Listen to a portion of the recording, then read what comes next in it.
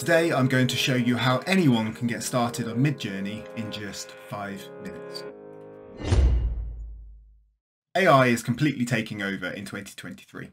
We've seen the rise of ChatGPT, and we've also seen the rise of text-to-image bots such as Midjourney. If you're a book publisher or you're just trying to create images, Midjourney is a fantastic opportunity to do so at a very low cost to create bespoke images. But using AI for the first time can be a little bit daunting.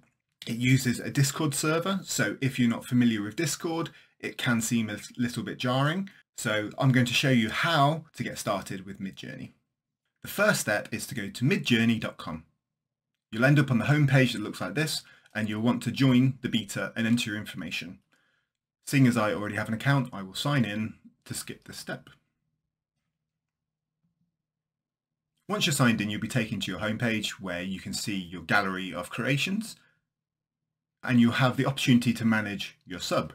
To start with, you'll be on the free plan, which gives you the opportunity to test Midjourney, but after testing, you'll want to upgrade to at least the standard plan.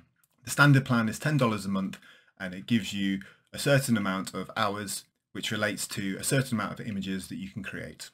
If you want to publish any of your creations, then you'll need to be on a paid subscription in order to have the rights to do so. Once you're signed up, once you have your subscription in place, if that's what you want to do, you need to click down here and go to the Discord.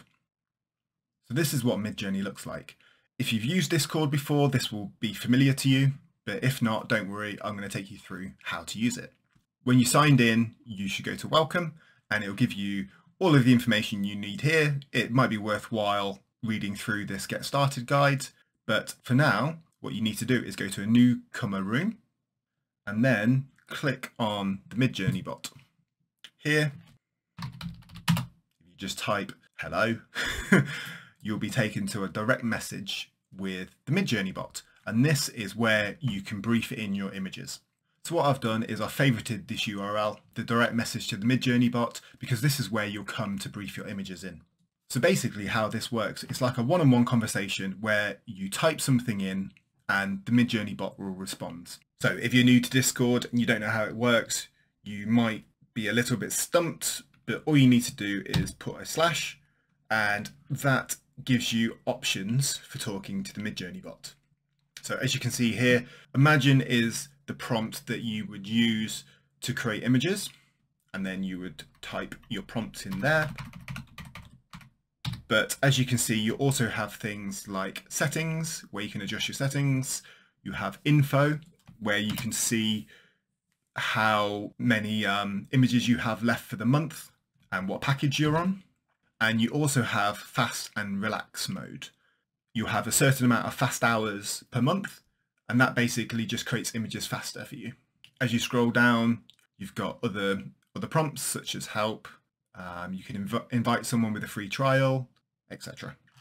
So on the settings, you have all of these options that you can play with. This goes back to previous versions of Midjourney. My recommendation is always to stay on Midjourney 4 because it's the most up to date. Baniji mode is quite interesting. That's basically like an anime mode. So if you're creating coloring books for kids, you might want to try that. Then you have all of the qualities. I would recommend staying, if you can, on the high quality, which charges you 2 times the cost, or you can stay on base quality. You can then select your stylization. Medium is the kind of default, but if you're looking for a super stylized image, you know, if you're looking for 3D CGI, high detail, you might want to go on to style very high. But for what I use it for, I think medium works fine. Then the default option is a regular upscale, but you also have the option to do a light and beta upscale. I find that staying on regular produces the best output, and then you also have the opportunity to upscale it further if you want to. These ones down the bottom, if you pay for a certain subscription, you can get stealth mode, which means no one else can see your images. You have remix mode, which basically takes the previous image you've made and adjusts it rather than starting from scratch. And then you have your fast and relax mode. So as you can see here, I'm on fast mode at the moment, so the prompting is a little bit quicker. Right, settings done. Let's create our first image. All you need to do is write imagine, and then you put your prompt in here. So we are going to create a Star Wars coloring page, and let's see what it comes up with. So as you can see, how it works is Midjourney gives you 4 options per prompt.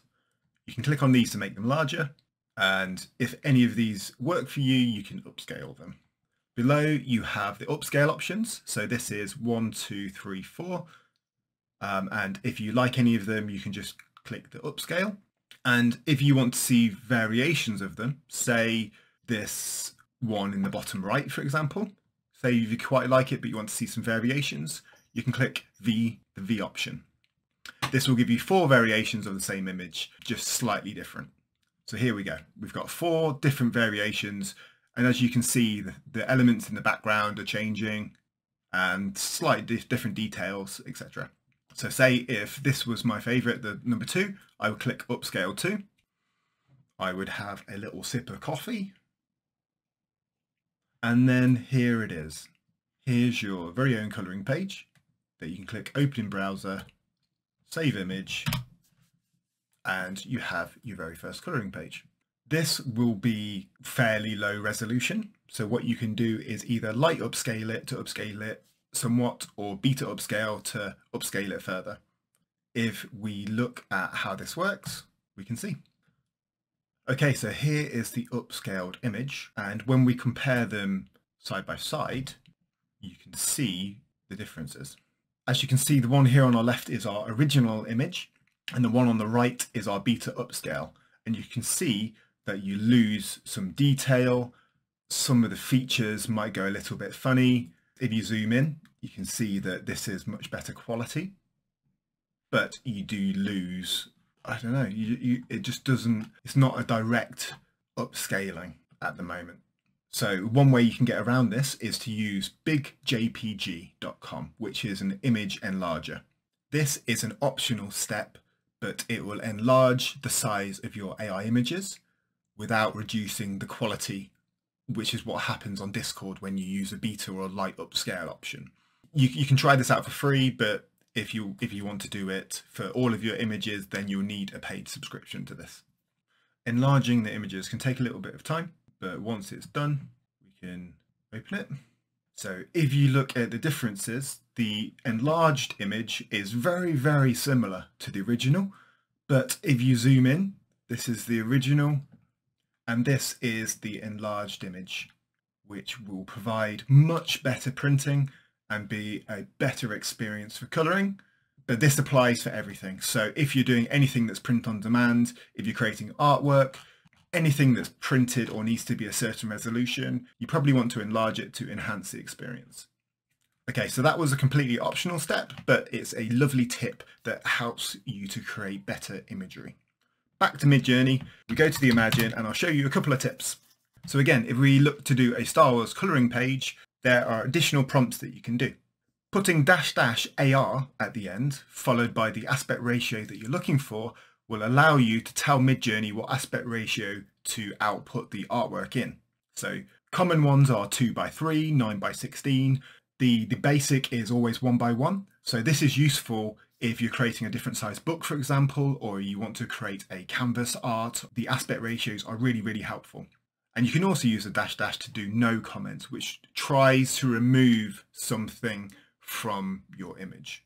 So for example here, I could put no border to remove a border from the outside. Let's see what happens.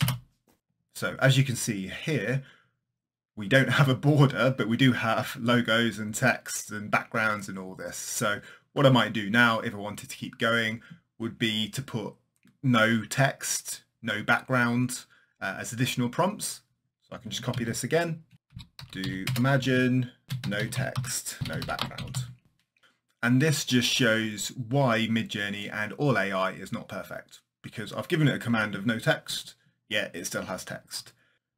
When you turn on the remix mode, it allows you to do variations using the previous image as a base. So say if we liked this one, the number 3, by turning on the remix mode, we can click V3 and give it an additional prompt to try and create variations like that image, but with additional elements, removing elements, etc.